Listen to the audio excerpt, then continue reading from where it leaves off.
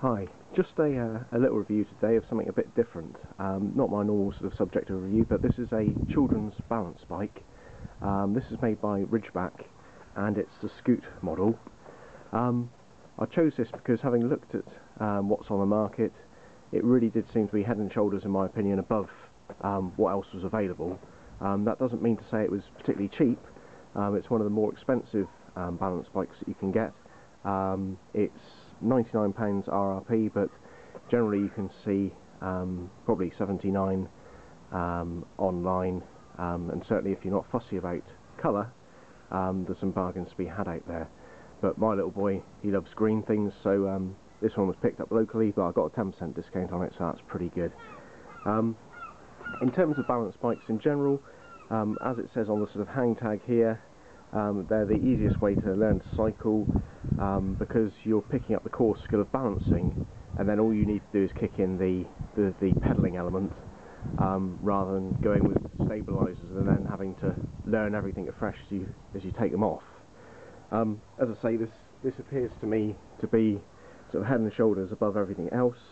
It's got an all aluminium construction on the frame. It's got brakes. It's got some nice V-brakes there at the back, and yeah, in my opinion, sort of having brakes at early stages is as important as learning to balance, because it's learning the principles of how to stop. Nice little bell, and generally an all-round sort of well-built bike. You know, it's got the routing of the brake cable through the frame there. The rear brakes aren't actually very powerful, but you know, that's by design, I think, to make it not a scary experience for the junior cycler. One of the really good things about it is, well, one really nice thing I thought was having a seat with a built-in handle on it, so you can basically pick it up like that. You've got the quick adjustment, move my hand, quick adjustment on the seat post there, so you can whiz it up and down with ease, and that being the lowest setting. But the real good thing, which I really was very pleased to see, was that with the bike you get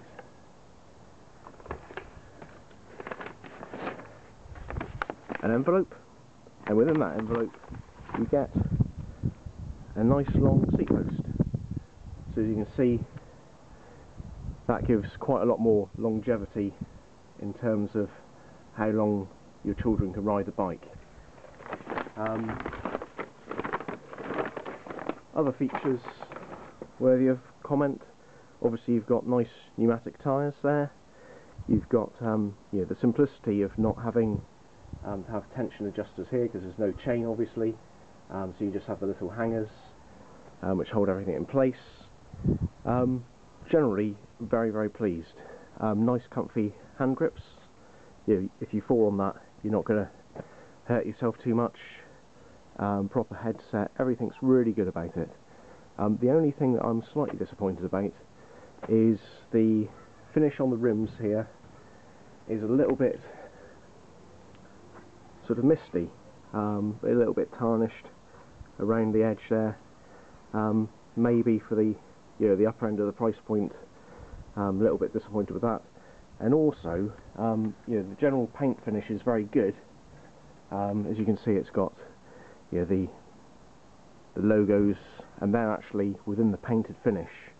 So it looks to me like you have the powder coat, then you have these, and then you have a lacquer over it. And it's a lacquer that is a little bit disappointing. If you can see just there, the lacquer's cracked off, and somewhere down here as well, just so you can see some sort of blistering in it. So the lacquer finish isn't perfect, but aside from that,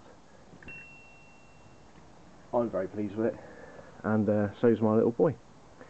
So I do think that's probably one of the best bikes available on the UK market.